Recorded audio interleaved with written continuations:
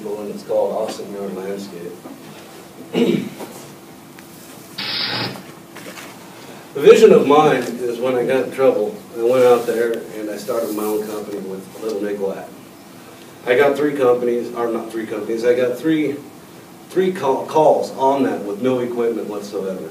I was out there running, I didn't have anything going, and I was able to wheel and deal, and I got my first mower, I got my first weed eater, all in pawn shops. I came out because I started this in this recession, which comes with my vision that I have for my company. And I wanted to go out and give quality work because people still enjoy their nice yards and their flowers. They like that stuff. And it's good because at this point in time, people aren't wanting to build anything new, but they want to maintain what they got. So I was able to come in there at a lower price and be able to come out there and give out the same results as some of the major companies.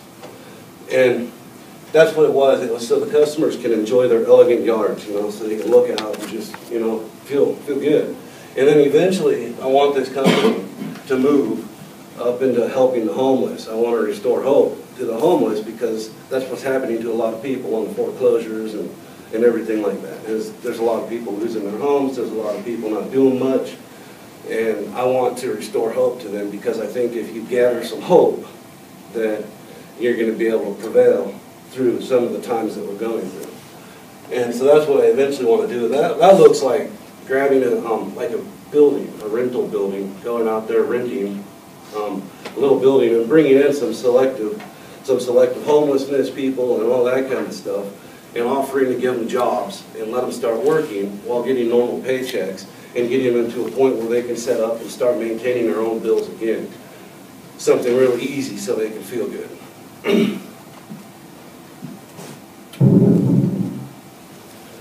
This is where I was growing. I like these pictures. I'm kind of backwards on this. This is trust, loyalty, and growth. I'm loyalty, trust, and growth. In my company, I believe that loyalty is more important than money. I don't need the money. I mean, I like the money, but it's not that important.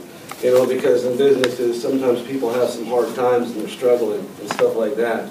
So they're not always going to be able to be there at their demand. So if you can create the loyalty, you can gain an understanding within your employees where it will make it so you guys can communicate and be all, you know, be good and you keep things going. And plus, they'll be there on times when it's even rougher. I have a lot of integrity in my company, which I'll go and I'll do everything I can to meet my customers' needs. One of my biggest things that's been working a lot is I've researched a lot of new products. Fertilization is one of them because I'll get a lot of the people that don't really have like green yards and all that, and I'll bring it back up. So I researched that, and while they were seeing all the results, they gave me much more word of mouth. And that started my season. I've been doing this for 2 seasons right now, and my seasons have, well, not seasons, but my growth has doubled in those 2 seasons. I started at 3, and today I'm currently sitting at 16 that I'm running on my own. And that was the research and all the new products and all that kind of stuff. Now I can sit right here. I began the growth spurt, which doubled itself in the first season.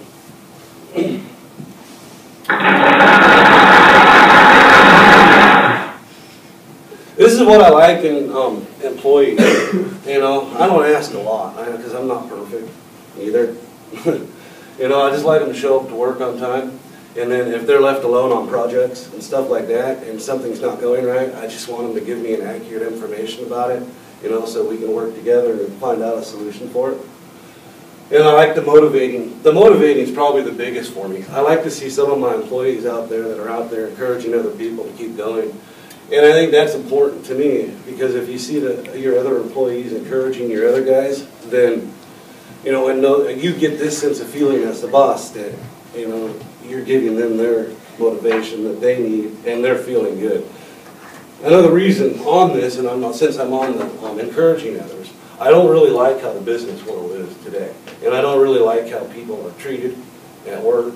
I don't really like that at all. They go to work, they work, you know, they work really hard, you know, and sometimes they get so in, especially for mothers and fathers who go out there and they work for almost nothing to bring money home to their families and all that stuff. but after a day's work, the boss is either riding them or whatever, and they're just drained, and it takes away their ability to be effective parents at that time, which hurts the kids. So I don't really like that. So my company, you know, is just backs up. I lend hands, you know, and encouragement and motivation and all that's perfect for them, and I love it. Then the dedicated, I have my little picture of the teamwork, 3 people up there. Looks like a big stick.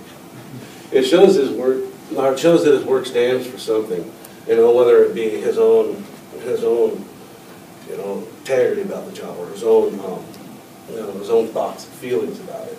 And one that always feels good about what he's done, and he wants to improve it, to be better. My son, who worked for me before he went back, was one of those.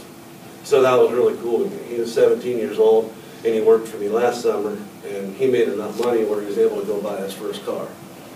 So he was really stoked about that, and during the first time when I got him out there, he really couldn't do a lot of, very well mowing and everything, but over the course of like a month, his lines became extremely better. He started operating more equipment. It was really good. He always was striving to become better, and that was awesome for me. So that's what I'm looking for when I'm hiring employees. It's just people that carry those traits. It just makes the world of that work a lot. You know, you're just gone. Marketing approach, I used Adson and Nicholsworth, as I stated out in the morning, that it was an ad to Nicholsworth, and that's where I got my first 3 ones. Our first 3 customers where I had to build it, and then the effective communication and business cards. And door-to-door visits with a prepared short speech is extremely important, because you don't want to go up to a door and have this big old long spiel. You know, people are like, it's already an inconvenience that you got somebody knocking at your door. So if you can go up there, and you have something that you can offer at a quick, in a quick second that leaves them feeling empowered to make that choice. That's what's really important, because that's what mainly it is, because it's their money, and money's tight for everybody right now. So if they got to feel that they got control and they're going to get desired results out of what little bit of money they got, you're about 90% sure to get the job. And that's the door-to-door, so the short. And then presentable options, and that's part of the short speech. You say, I do maintenance, I like to weed, I create new beds, and during the winter, you got to throw that in because it's seasonal. And you got to throw that in to keep yourself going for winter. And those are the presentable options that are in it. And then resourcefulness. If you got areas where you can talk to your customers and they either need some plumbing done, the yard done, framing done, building done, and you're able to give that to them, that helps a lot more too. And the reason that helps is because then they can go and I can get these guys to do the job, you know, under my name, which keeps it going. And then they will get, I can charge a percentage for the finder's fee. I can have them go out and say they build a 20,000 deck and I charge them 20%. And I get the difference of that. and that's really helpful, because some people don't want to make all those thousands of calls. They don't want to make thousands of calls to get this done and that done if you can get it out there and sell it right off the get.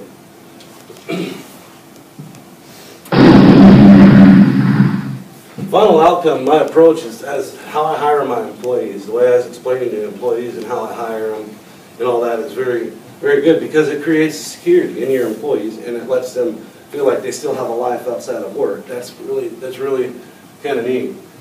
And then it's the sense of giving the customers their sense of independability, like I was saying. You know, if you give them the quick options where they feel like they're in control of their money, well, they'll still feel independent about their choices. One of the biggest things that I found when I was doing this, and this is right here at the end, where is that? Yeah, right up here. Myself being able to adapt to a lifestyle that may or not be fit it's been huge.